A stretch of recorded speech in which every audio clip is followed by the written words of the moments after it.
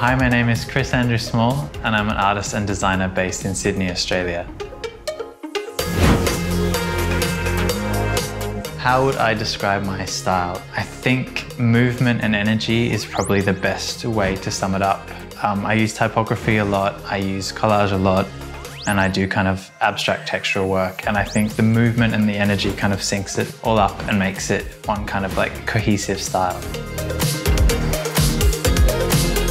I'm massively influenced by 80s New York, like Keith Haring, Jean-Paul Goude, kind of that era of art.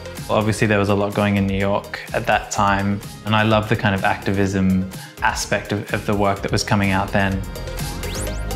I also think I'm just inspired by kind of life itself. I always kind of want to put a message in my work, or for my work to stand for something.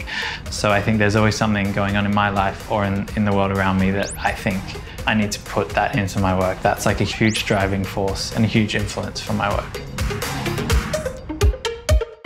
So today we're going to be making a collage in Adobe Fresco.